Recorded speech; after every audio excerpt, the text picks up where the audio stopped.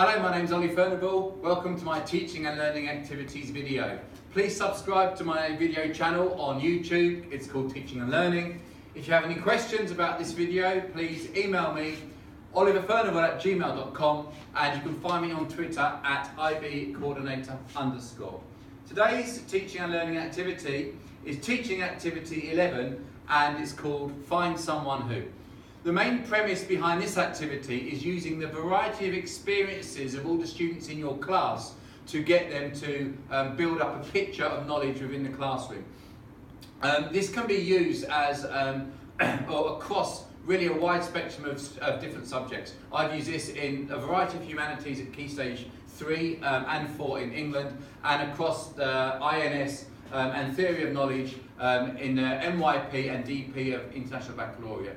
I've also seen this used from watching other teachers as a good way of gauging information for many a subject, including mathematics, for example. So, the idea is that this is an interactive activity where students are speaking to as many other students in a short amount of time to gain ideas. So, really, what you need to do is you need to get the class who have sat down to stand up, some space in your classroom at the back of the room, or if you don't have that, they can move in and out of seats. But the key idea is that students are working with not just one student, not in pairs, but they're speaking to a student, then going on and on and on, and using information they've got from another student to pass on to others. So let's take you through an example lesson that I've used this in recently. So this is my NYP INS class on globalisation. Okay, so after, what we're looking at is the pros and cons of globalisation, and after just understanding, an activity where students can work in pairs or in groups to find the idea, we come the idea of what global companies look like, multinational companies look like. We then come on to the Find Someone Who activities. So I'm teaching it in Japan at the moment, so I'm trying to get my students who live in Japan to think of as many different companies they can that sell goods abroad. So the idea is that me, student A, I ask student B for a Japanese company that sells their goods abroad, and I can get one written there, for example, Sony, okay? But then I don't ask that student for anything else. I then ask another student if they know of a Japanese company that sells goods abroad, and I might get the next student I speak, I can get from them Hitachi, and then I can give them either my own idea, Sony, or another company, Nintendo. And then when I go to my third student, I've already got 3 ideas here. So I can give them maybe one of the ideas, one of the companies. If I give my first idea of Sony and they've got it, I can look back at other students' work and get different companies. So what I can do is I can go around in a couple of minutes speaking to as many students as I can, and each time I do, I'm getting a new idea. And if I find one, if a student gives me an idea I've already got, I can ask for another, and they've already built up their own amount of companies. Okay. Going on from that, we've got have you been part of globalisation? And the idea is you've got to go around the class finding people who've been affected by globalisation. So we're working in the International Baccalaureate, so many students that I teach have lived abroad. As those of you teaching in the International Baccalaureate and international schools will find. So the idea is I get the name of a student, where they've lived, and the parent's job. And in doing that, I've got one student, and then I go on to another student. I'm finding someone who's lived abroad, parent's job, and when I'm doing that, I'm getting an array of countries, and I'm getting the different companies which may well have come up before.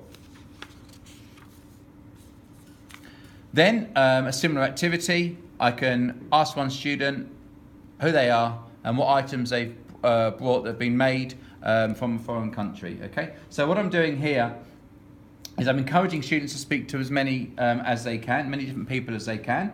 And they're going around the classroom with their hand out, asking and answering questions, and then moving on to different students. And this is based on, it can be based on a variety of experiences that are held in the class, where people might be more willing to speak one-on-one around the classroom to share ideas that they might not be as willing to put their hand up and speaking in front of the whole class. So it's really builds up what we know, what we've experienced within the class. This can also be created by students as questions of part of a research topic that they are investigating. I mentioned earlier maths, when the maths students do their diploma programme activities, their diploma programme maths investigations, they've got to research a topic and then they can go around asking people that. So the learning outcomes of this then is that it's improving the speaking and listening skills of students, because all students are going around the class speaking and listening at the same time. And then what we can do is we can learn different amounts of varieties and different experiences from the students in the same class as us, and we can take those experiences, note them down and move on with them to build up work in the topic we're studying.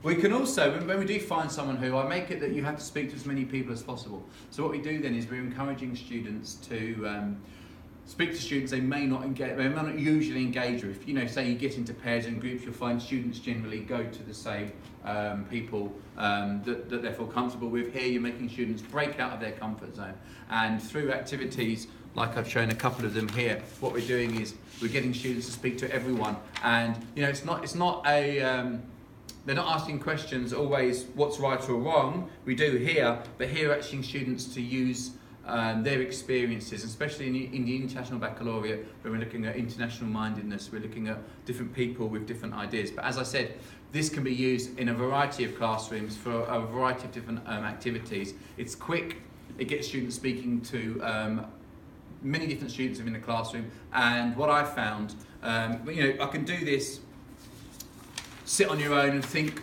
by yourself. There's many Japanese companies there are that are multinational. However, when I get students to go around the room and get from others, then they build up far more companies in a far quicker time. Thank you very much.